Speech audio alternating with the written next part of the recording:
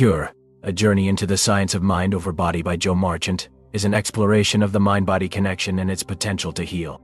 The book delves into various forms of alternative medicine, such as acupuncture, hypnosis, and placebos, as well as the role of belief and expectation in influencing health outcomes. Throughout the narrative, Marchant interweaves personal stories of individuals who have experienced remarkable recoveries from seemingly incurable conditions with scientific research and case studies.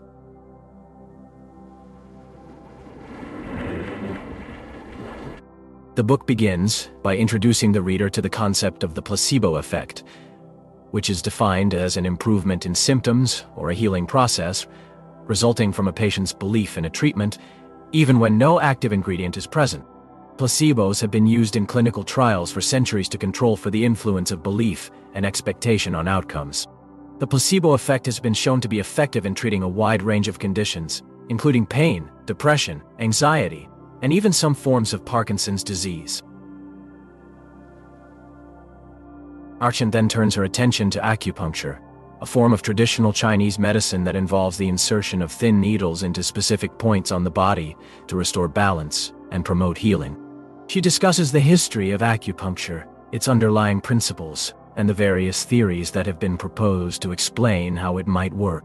While some researchers believe that acupuncture's effects are due to the stimulation of nerves and the release of endorphins, others argue that the placebo effect plays a significant role. Acupuncture has been shown to be effective in treating conditions such as migraines, back pain, and arthritis.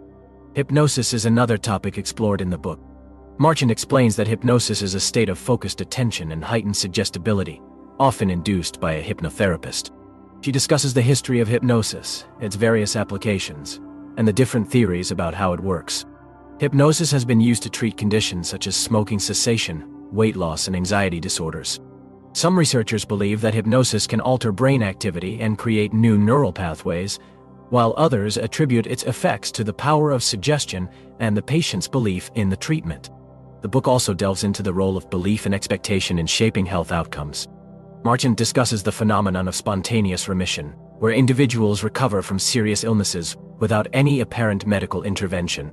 She explores the idea that our thoughts and emotions can influence our immune system and overall health, citing research on the impact of stress, social support, and positive emotions on disease progression. One of the most compelling aspects of Cure is its exploration of the mind-body connection through the lens of personal stories. Marchant interviews individuals who have experienced remarkable recoveries from conditions such as cancer, multiple sclerosis, and chronic pain. These stories serve to illustrate the power of the mind-body connection and the potential for healing when traditional medicine is combined with alternative therapies or when patients adopt a positive mindset. Throughout the book, Marchant also addresses the skepticism and resistance that often surround alternative medicine.